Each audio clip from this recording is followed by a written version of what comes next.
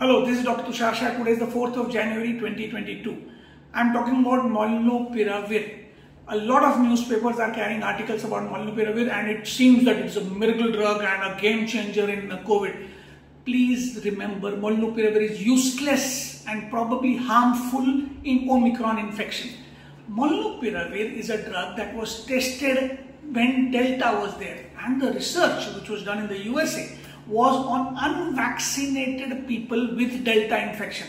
यानी कि if Delta infected people were not vaccinated and were given Molnupiravir, there was some reduction in hospitalisation, some benefit in hospitalisation. It has never been tested in the vaccinated. It has never been tested in Omicron. And currently, Omicron is the predominant variant. Delta is hardly there.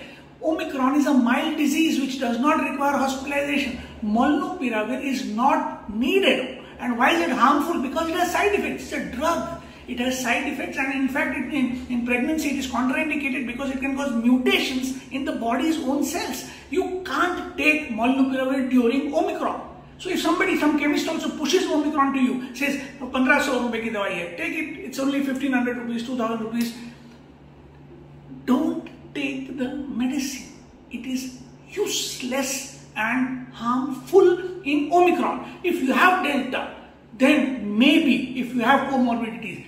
Here though they are not even advertising comorbidities properly, that you have to have at least one comorbidity with Delta without vaccination to be qualified for Molnupiravir. So summary, if somebody asks you to take Molnupiravir, think twice, and after thinking twice, say no. Thank you.